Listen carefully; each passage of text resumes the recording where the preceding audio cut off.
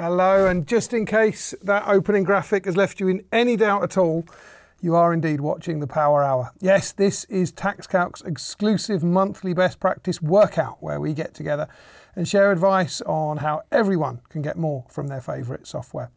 So welcome all, especially to our regulars. I believe Anne White is watching. Hello, Anne. Vicky and Natalie, you know who you are. I imagine Sarah Solo is hanging out in the chat as well. And if this is your first Power Hour, welcome to the club. In particular, Andrew Haig and Sharon from Compton Hardwick. Hello, it's great to see you at Fab. And like I said, if you've got any more questions, this is where you can ask them. So today we've got a very full agenda. I'm joined by Dean Shepherd, possibly the best director of client engagement that there is. And by popular demand, Martin Davey, who heads up our product development for our practice management suite, is on hand. He's going to talk through the developments around Practice Manager Plus, and he can answer questions about Com Center, time, and all the rest.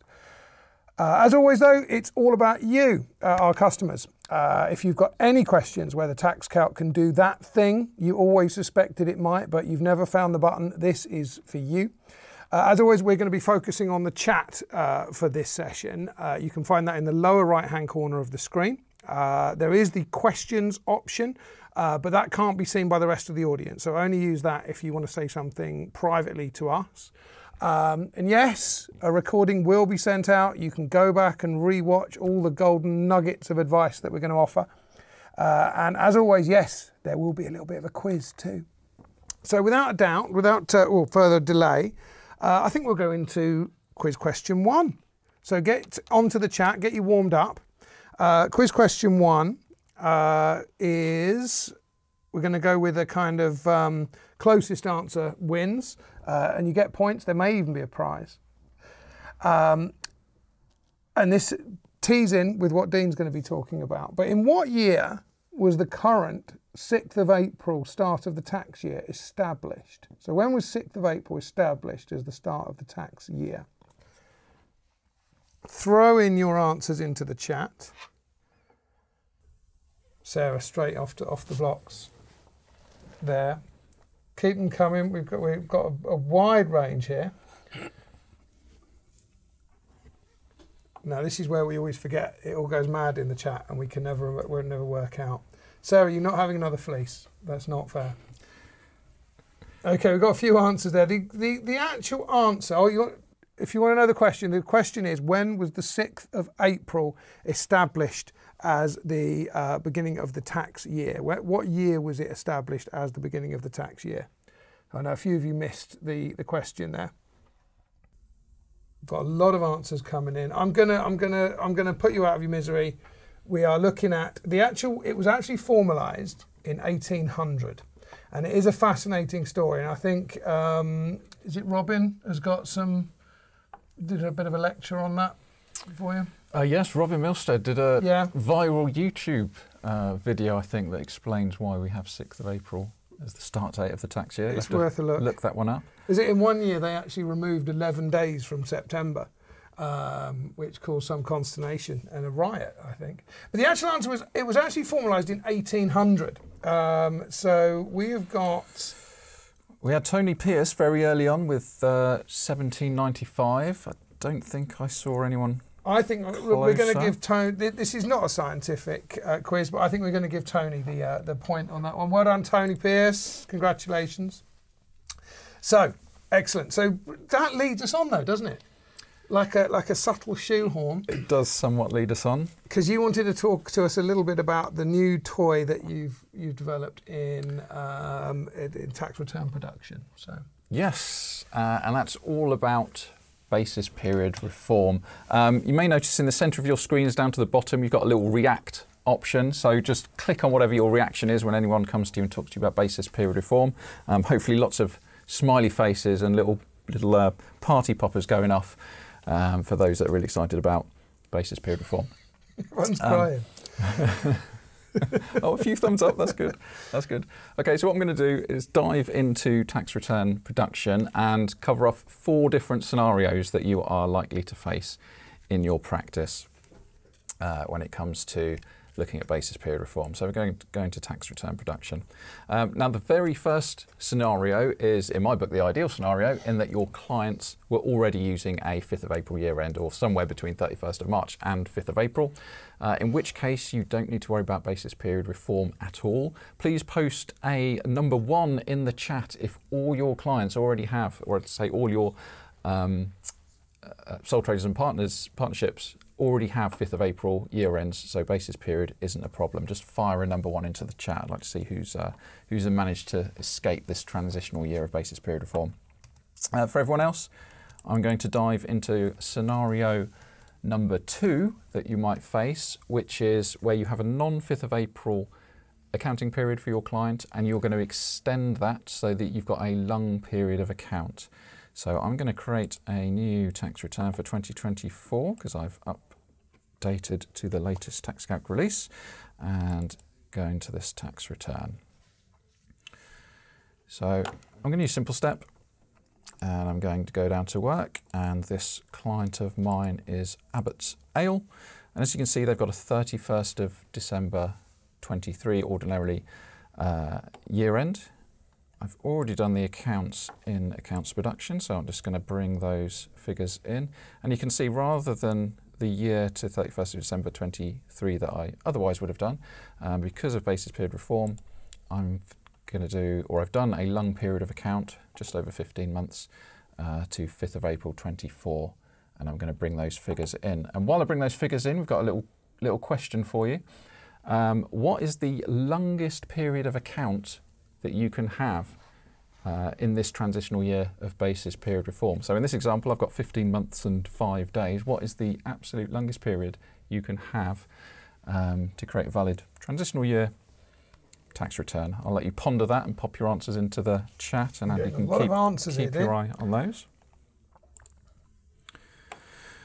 Right, so I'm going to pull in all these figures, and we can see that my counting period there has changed. It's updated with the counting period that I've done there. What have we got in the answers? Anything interesting? Well, we've got 23 months, 18 months. Well, a lot of basically the split is between 23 and 18, and then there's a few other interesting ones. 7 to 9 days is coming up. 7 to 9 days. We've had a few of those. Those are the smart cookies, but you are 1 day out.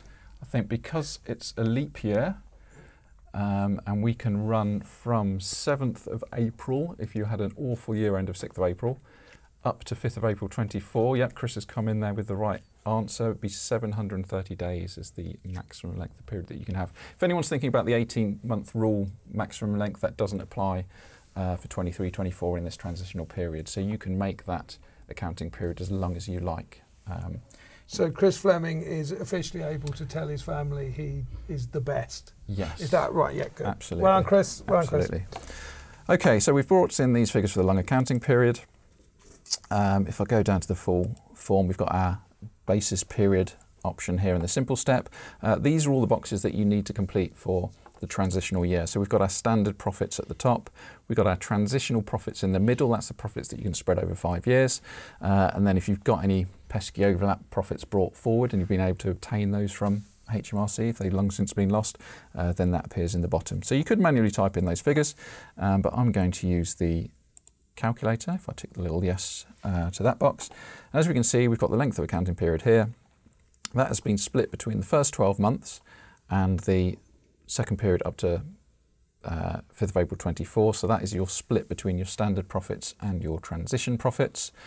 Off of that transition profit, we're going to deduct the overlap profits that we've got brought forward, and what we're left there, the 5984, that is the transition part that you can spread over 5 years. So we've got that nice little calculator that does that all for you, and I have to say extending the accounting period rather than doing 2 is the easiest option for you if you're having to do this for clients. We have created a little report, so I'll just preview that report.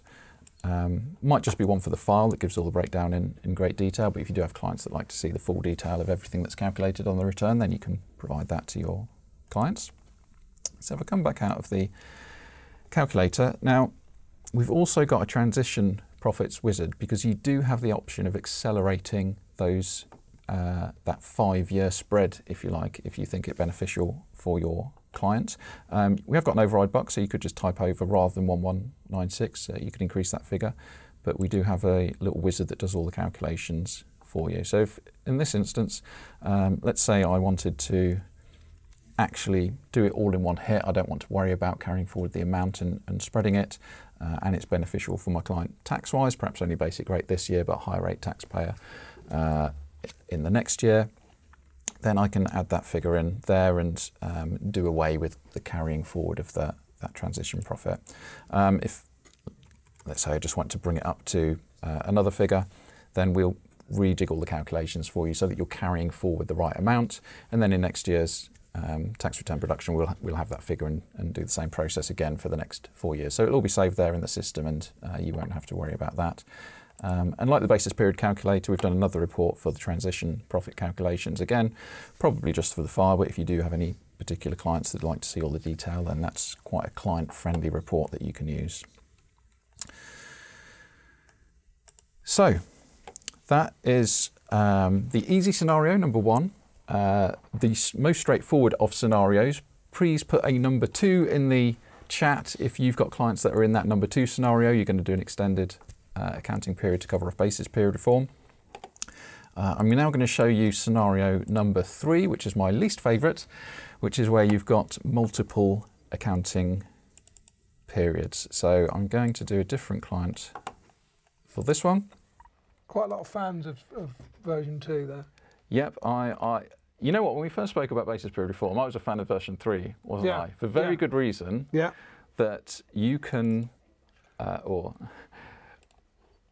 I find that you can charge for 2 sets of accounts. Yes. If you're doing 2 accounting periods. If you do an extended period, you're, in all likelihood, you're just going to charge for 1 set of accounts. As far as your client's concerned, 1 set of accounts is 1 set of accounts. And I think I called you, I can't remember, grasping or something like that. Profiteering was, I think, the phrase you used. But yes, when we were at the event, I was asking everybody, for people that turned up to the Festival of Accounting and Bookkeeping a couple of weeks ago, and by and large, everybody was going for the extending the accounting period, not going for 2. But if you have gone for 2, which you might well have done if you got something like an April year end, and April 23 ended some time ago, you might have knocked out those set of accounts, and now you're going to do the period from April 23 to 5th of April 24.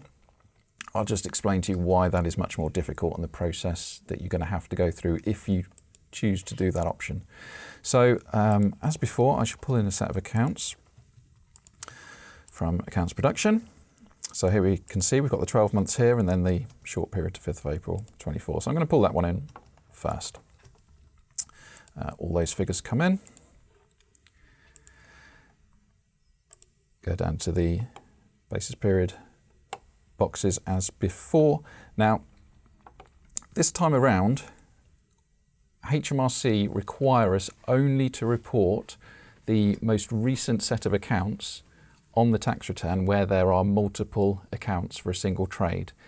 They don't permit you to put both sets of accounts on a single tax return for a single trade. So I've got to explain to you the workaround that you'd have to apply to meet the HMRC filing criteria, because they didn't create anything additional to support these changes for basis period reform. So what we're going to do is come down to the bottom here, further businesses, and I'm going to add another set of self-employment pages just for now.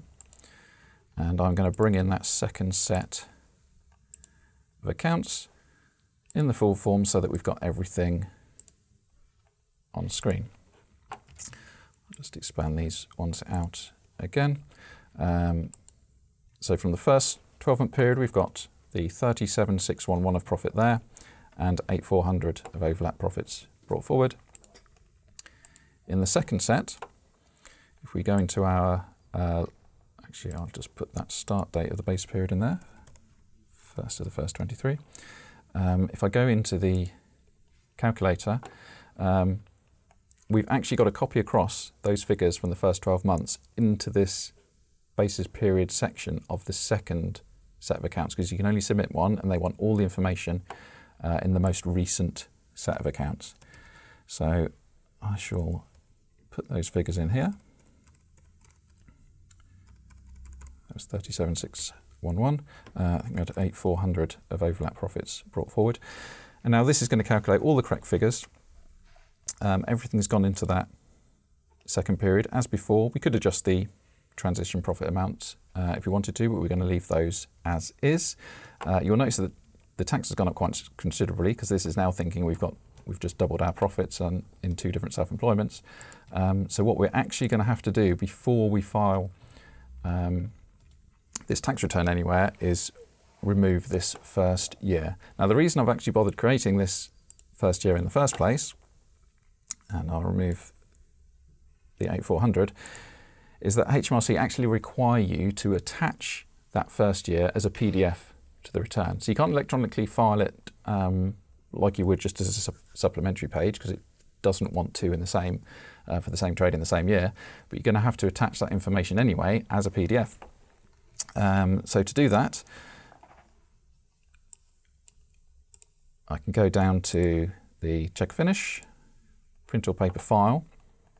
Now I'm going to untick these options, just a selection of the tax return pages, and I can go to self-employment, expand that, and you can see that we've got 6 pages here. So 3 of those are for the first 12 months, 3 of those are for the final period. So I'm just going to select those pages from the first 12 months. Create the preview. And then I'm going to save that. There are some rules about attaching PDFs to a tax return in terms of the naming convention. So HMRC don't like capital letters, so we'll have to remove those. They don't like underscores, so we'll have to remove those, and there's a maximum 15 character limit. So we have to change that a little bit. And that's that document saved. And then we can attach it here, add your own PDF attachment to the return. Here's a little reminder of those rules if you weren't aware of what the PDF rules were. Attach the PDF. You can make a note if you like there. I'd suggest putting a comment in the additional information box that we can do here. The HMRC, if people are aware of HMRC specials and exclusions, this is number 8. So you might want to pop that in there, HMRC special 8. PDF accounts attached, something like that.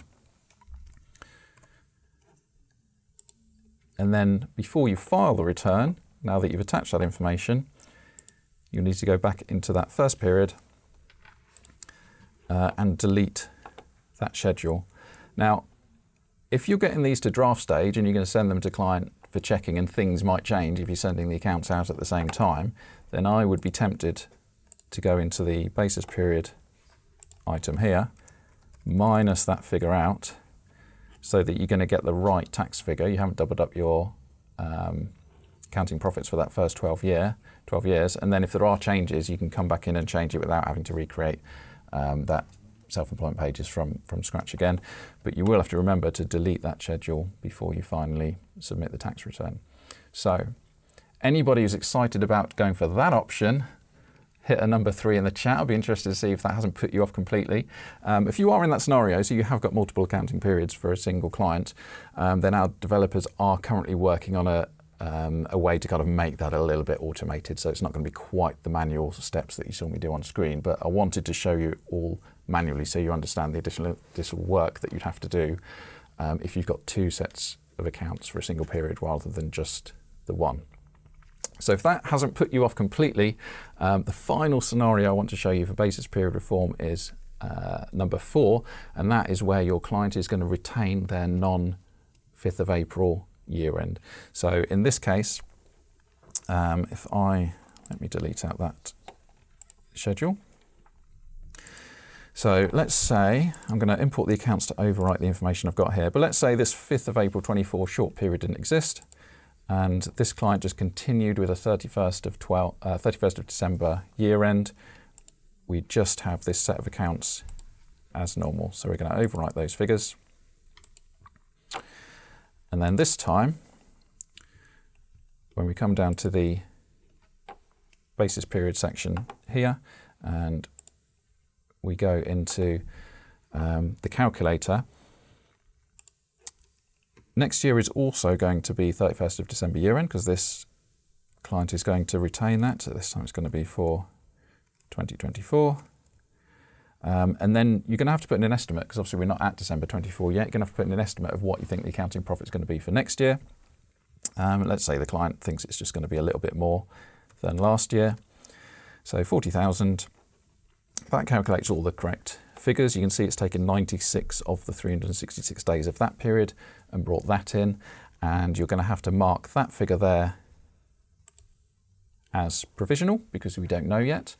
The filing deadline for this return is 31st of January 25. That gives you a grand total of 1 month. That's a fairly quiet time of year, I'd imagine, January 25, to get those accounts finalised and submitted if you want to beat that 31st of January filing deadline for the tax return. My suspicion is that you probably won't have the accounts prepared by then, so it is going to be, those figures are going to have to be submitted after the 31st of January filing deadline, and perhaps some tax correction based on the estimate of tax that the 40,000 gives to 31st of January 25. So I don't think this basis period reform has been a great move for those not wanting to use a 5th of April year end, but that covers all 4 scenarios in tax return production for covering those eventualities. Fabulous. Thank you very much, Dean. Apologies if you are experiencing glitching. It looks like it's stabilised now. Not sure what's caused that, but the team are actively buzzing around trying to fix this, but I think we're stable now. I got a couple of questions for you, Dean, that came in. Just to recap, do LLPs have to move their year end? Gosh, do LLPs have to move their year end? I mean, no one has to move the year end, because you can keep it as a non-5th of April. Yeah, the tax is transparent for LLPs, so they were doing a partnership tax return. So yeah, this applies, basis period reform applies to partnerships, so you will have to make that same decision for partnerships as you would for sole traders. Are you going to keep the same year end? Are you going to extend it so that you bring it in line with the fiscal year or not? So Jeremy Linton, yes, is the answer to that. Second one, is it also okay to put on 2 separate sets of accounts for 2 accounting periods if it gives a better, more optimal result? For example, if someone wants transition profit to be higher, and if the later period has more profit in it, rather than straight line apportionment. That is a very good question. That was from Jane MacArthur. Thank you, Jane. Hope you're still here. Yeah, I think if you have the time and you think there might be a difference between going for either of those 2 options, so either extend or create 2, yeah, you could evaluate and see which one gives you the better tax result, because capital allowances will have an impact on that. So whether you're going to extend the capital allowances for that kind of stretched period, or whether you're going to have effectively 2 periods of capital allowances, that could influence it. And also the rate of profit that you're making over that period of time, because a long period is apportioned evenly, or assumed to apportion evenly across that time, whereas if you're chopping it into different periods, you might find that short period is either highly profitable or add less profits than the kind of average over the period of time. So all those things can factor in. You can make a tax-based decision on it, but in all honesty, I think for most clients, I don't think I'd be going to the effort of preparing 2 sets of scenarios, seeing what the difference is tax-wise, unless there was something obvious that's going to make a difference, like you had a big capital asset acquisition that fell one way or the other. Yeah, otherwise it's a lot of work just to figure it out. So Jane does say that she hasn't thought about it a lot yet, but imagine there might be different results. So it's just one of those considerations. Yeah. And Margaret asks, can overlap profits be offset against the existing accounting period if year end is retained? Yes, so the overlap profit will automatically go against the second period. So if you're retaining it, that estimated amount that I put in the example, the 40,000, the bit of that relates to that extra chunk, that's what your overlap profit will be set against. So even if you're retaining the non-5th of April year end, the overlap profit will be set against the transition part, and there'll be no carry forward whatsoever of any overlap profit after 23-24. He's good, isn't he? He's good. I've got another one. So Julie Licorice. Hello, Julie. She's asking, can we use the 31st of March as the same as the 5th of April? If the client only has one self-employment, I presume you don't need to send a PDF of accounts with tax return. Yes, that's absolutely right. So this applies to, so year ends between 31st of March and 5th of April are treated as if they are 5th of April. So yeah, you can choose any date between 31st of March, 5th of April, you won't have the problem. Fantastic. You can, weirdly, opt out of that automatic treatment of the same if you wanted to weirdly keep 31st of March and do this odd little sort of calculation every year, but no, by default, 31st of March, anywhere between 31st of March and 5th of April. Is just treated as that. Yeah. Okay, fine. Now, I am conscious that Martin is here with a lot to talk about around some of the practice management stuff, but I've got one more question. We're going to stop at Colin's question about basis period. Colin asks, changing basis period is necessary for MTD. What happens if that return is on a different quarterly series? Okay, the thing that irks me a little bit with MTD is that basis period reform only came about really because HMRC couldn't figure out how to manage basis periods under MTD for income tax. And this is just one of a whole number of things that I feel they've lobbied to change the tax rules to make the introduction of MTD for income tax easier. And if MTD never happens, the legacy we are left with is this tax year basis and this transitional year. In my mind, I always see the same as MTD for VAT. I don't relate that to the accounts. I see that as an independent exercise for just purely for VAT purposes. So it doesn't really matter if your VAT returns aren't coterminous with your accounting period. For MTD for income tax, they're forced to be coterminous with the tax year now. But actually, I still see that as a bit of a separate exercise. I would be submitting those quarterly bookkeeping figures effectively to HMRC every quarter, and then I would go through exactly the same routine that I do today for preparing the end of year accounts. I wouldn't be particularly relating the two. So you don't need to change the year end just because that client is going to fall within MTD. You can keep your old year end if you want to, and I would treat MTD for income tax quarterly returns just as I would MTD VAT returns as a bit of a separate exercise to the end of year accounts creation and submission process. Fantastic. Thank you so much, Dean. Thanks for your questions, everybody. We're going to draw a line under basis period reform. We could do several hours on that. Quick question from me to you. Quiz question 2. Let's see who's still there. So I've got a question here. The to-do list has been around since the invention of writing, but who was credited as the father, the godfather indeed, of the to-do list after he developed his 13-week plan for cleanliness and temperance? So answers in the chat if you would. Who is seen as the godfather of the to-do list? Oh, Margaret. Straight in. Margaret, She's straight in. Straight in. Margaret Walker, congratulations. Jeremy wasn't, and it wasn't your boss, Rosie. Benjamin Franklin, big credit out there to Margaret. Well done. But that is potentially a shoehorn, isn't it, Martin? It's a slight shoehorn. About the to-do list. I'm concerned though because I've no idea I'm going to follow Dean. So, well, just you'll do great. Okay. Just tell us a little bit about what you've been doing on the practice management side. Okay, so we've had a lot of conversations with our customers over the last 9 months, 18 months on various things that we can do to improve the product. You've probably seen with releases over the back end of last year into this year, a lot of changes that have happened. We'll touch on a couple of those today, but I know, Andy, that you wanted just me to bring up a conversation we had with Lorraine a few weeks ago. Yeah. Which kind of is typical really of the types of issues that we're still kind of having with customers when they're coming on to use our PM tools. And pretty much that is that the tools that we provide are there to assist and to drive work through their system.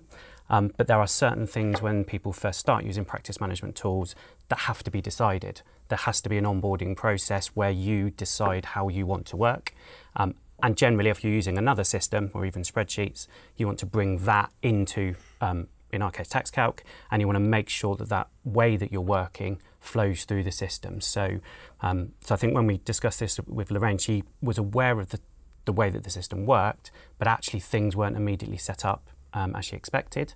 And hopefully she'll be happy for us to say that obviously that resonated, that it's the start point, and she realised that she had to then go back, spend a bit of time maybe with our professional services team, go through the templates and try and understand how these things actually need to start.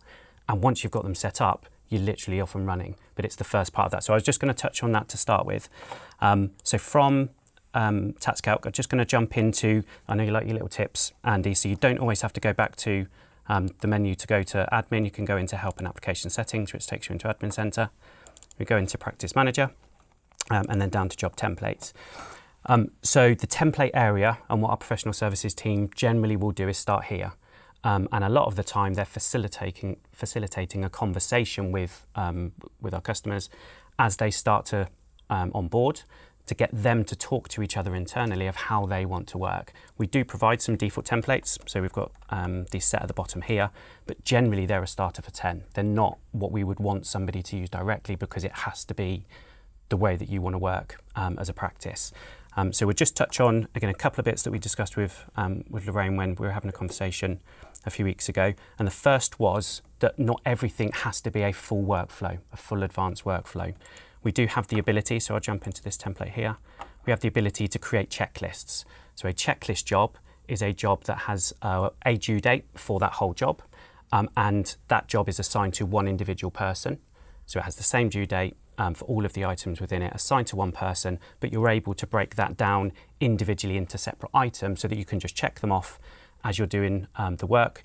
And then once they're all complete, that job's then done. So it's ideal for something like an onboarding checklist or a new staff member checklist if you just want to onboard a new staff member. So I don't think Lorraine at that point was aware that we had the checklist type jobs. So that's something, if you're similarly not aware of, that you might want to have a look at, so we can create templates for those or just bespoke jobs. And then onto our full workflow template. So again, we'll just jump into an example here just with an accounts template. And these are where your full workflow and the power of our workflow comes in, where you can actually break your tasks down individually. So here I think we've got about 12 separate stages, and each of those can have their own due date, can be assigned to an individual. And if I pop into here, we can also assign them to a team or to a role, which is a change that we did towards the end of last year. So if all of your clients have a certain, say, tax manager or VAT manager assigned to them, the job, when it's created, will automatically pick up that person as the assignee. And that basically allows you to break that down into exactly how you want to work, which is what I was touching on, where Lorraine kind of felt she made a mistake initially, that actually there were tasks in there that she either didn't need or maybe ones that were missing. And I think the most important part of this, and kind of what we touched on with the professional service team focusing on this area, weirdly, everyone does work differently. Even though a tax job and an accounts job will follow similar steps, there's tiny nuances that affect the way that work needs to follow through into from one stage to the next. Here we have 12 or I think 13 stages. We have some people who have 5 stages. Some people that we've looked at before have 25 stages within a job. So it really depends on what's important to you and how you want to work. So I wonder whether a quick question to everybody might be, how many stages, let's say an accounts job template, how many stages would you imagine you would have, or have you got within the system if you use TaxCalc at the moment? But it does vary, like I say, from 5 up to 25, 30 that we've seen. Put your question answers in the chat to that one. How many stages in your process? It'd be interesting to see. Okay, so I'm mindful of time. I know we've still got some stuff to cover. So just segueing onto that slightly with another feature that's actually hot off the press. So this has gone out in our spring release, which literally went GA, I think today. So everybody should now have a notification just up in the top right-hand corner here. So we should have an update available notification. We can pop our spring release on. And what we've done is we've just extended the way that we're able to pretty much report on the statuses of work. So you can see from these templates, the templates we have, you could pretty much do for any type of activity that you have within the practice. So if I just pop into here, I could create one for payroll and bookkeeping and other things that we may want to track work with. So the system already caters for that. But if you're doing something that where the work isn't actually residing within TaxCalc, so for example, payroll and bookkeeping, previously we weren't able to actually have an item of work that we could then track the work status against. And that's what we've added into our spring release. So I'm going to jump back to Practice Manager. Actually, have I got 2 seconds as well? So just maybe one other question. So on our dashboard, that we've got here, I noticed when Dean did his demo earlier, he started on the launcher. So another quick question for the attendees might be, which one do you start TaxCalc with? So you're actually starting on your launcher, or do you start on your dashboard when you first open TaxCalc? Type launcher or dashboard. Let's see what everyone is doing. And by the way, Daniel Mercer claims to have a 3-step process for his. There you go. Very good. Yep, so 3 steps, whereas some have 30. Some so that shows that it really is down to how people want to work. So we're going to jump into Practice Manager, and again, I'll just touch on this a little bit because it's maybe a separate session we'll do. Can I just say it's a 50-50 split, launcher dashboard. Okay, which is good. Yeah. Which is good. So you'll notice on our spring release that we've got an option down here for non-TaxCalc works. That's items of work that aren't dealt with within TaxCalc. So tax accounts, VAT, we deal with, confirmation statement. These are other items of work. I've set these already within admin, but there's an option in Admin Center to turn these on. So when you first see this option, you'll have a little prompt that will take you to admin to turn these on. But I'm going to just go to Dump for Towers, and then we can see here that we've got some items of work highlighted. So I can come into here and I can then actually create that period. So this is what we couldn't do previously. We couldn't create periods that could then hold a work item status against these other types of work. So we're now able to do that. If I just reset this again and then pop into our client list, we can, in addition, add columns in. So for those of you that haven't used the column settings previously, we've talked about that, I think, on a few of the Power Hours before. So we can change these columns, and we've actually now added additional columns for these other work items where we can keep an eye on the latest period and the status of that period from here. And then if I look at Research Limited, so if I put to Work Management, and then just quickly pop into Research Limited, so we can see on here I've got my payroll job. If I go to Edit My Payroll Job and go to Client Details, I can then actually allocate that item of work to the job, and I can track the work item status then within that job, again, which we couldn't do previously. You could have the job there, but you couldn't actually track the work item status. And pretty much, basically, that work item status is what we then report on. So back to the dashboard, we've got our dashboards on here. If I go to switch a dashboard to a work status dashboard, we're then able to add an additional widget for these additional work types. So for example, payroll. If I scroll down, I can then add a widget that actually allows me to keep an overall view. We can report on this as well, but keep an overall view of the stages and the statuses of that work for work that's not done within TaxCalc. So you were able to delight Lorraine with, hopefully. That was her specific Hopefully. question. Was I happy. want to work She was outside happy. of, track my work outside of TaxCalc. Yep. Fantastic. Thank you very much for sharing all of that. So we haven't got any questions. If you've got anyone got any questions, by the way, Graham did say he's never even used the launcher or realised it's an option. There we go. Now you did. Do you want to quickly just for Graham's sake, just Show again. show again? Yep. So by default, generally, you'll appear on the launcher. So within TaxCalc, that's kind of our default, but down bottom right-hand corner, it's just an option for dashboard. You'll get a standard dashboard for free. You can add your widgets on there. If you're using PM Plus as it stands, then you could have multiple dashboards. So you don't have to stay with one. Okay. Catherine's got a quick question. How do you turn over to 23-24? Might need a tiny bit more information. If it's a job for a tax return, so a tax return rolling over, then once you get our spring release, the spring release has a switch in there that once that return is available, the returns are then created off the back of those jobs that previously would have recurred and couldn't create that return on the previous release. Yeah, I presume that was the So question. that should happen from spring once you've updated on spring. So I've got one question. Mylena has asked about, I'm not sure whether this is, or where you are with this, but when the email will feed through to the Vault from the practice management software. So I presume to talk about inbound email. So we have automation with outbound email with our comm center request for records. So within Communication Center, if you set up automation and your request for records email is generated into our pending queue, at the point that you send those emails from our pending queue, there's automation on our jobs and our job templates where once you send that, it can complete that particular task for the request for records, which is normally your first stage, I guess, of your job. So that automation is in there from a request for records as long as you're using comm center. So that hopefully that's the question. There's that's coming in from Mylena. I believe that hopefully that's answered your question, Mylena. Catherine says, can a report be printed for tax return information showing what was on the previous year's return?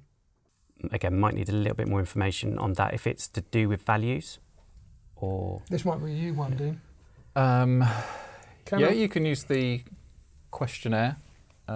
So they're very popular with people wanting to request the information for the next tax year. So you can choose a couple of different options. You can either just leave it kind of fully blank, a big series of questions. Do you have this source of income? Do you have that source of income? Or you can have that pre-populate with the last year's figures so that your client can see what was on the tax return in the previous year. So presumably, that's just saying this is what you did last year. Now I need this for... Yeah, effectively you're year. Asking for this year's information, but it will show the previous year's on that report so the client can see what they had last year. Okay. Mylena's asking if she wants to know how to activate that. So Mylena, do you have Communication Centre activated in your licence is the question I would ask you. We may need to come back to maybe if you do and you haven't got it set up, I suggest you give our support guys a call and they'll help you in no time at all. Okay, so let's move on and we're going to look at the ECCT next. Okay. So, question for you all. I'm not sure if the glitch is back. I think we should probably just move straight on to the ECCT. Okay. If possible. Right, ECCT, Economic Crime and Corporate Transparency Bill. A whole raft of measures form part of that bill, but the first elements of those came into effect from 5th of March. So if I go into the software, I will just show you some of the changes to look out for. So if I go into Practice Manager, and I'll use this client as an example, Beaumont Limited. So a couple of changes to note from 5th of March 24, any company clients should have a registered email address that they will need to provide to Companies House on their next confirmation statement. So you don't need to send everything to Companies House at once. This will only go to Companies House on their next confirmation statement, or if you're forming a new company, it will be a requirement of the part of the formation process that you will provide them with a registered email address. So within our software, we can see here in the contact information section in the client record, if we select that existing email address, go to edit, we've now got a checkbox there just to identify that as a registered email address. Do check with your client what email address they want to go to Companies House. It doesn't sit on the public record, so people won't be able to download everyone's email addresses from Companies House. It will just be visible at Companies House's end, but they do want a working registered email address, and that's where you can update it on our software.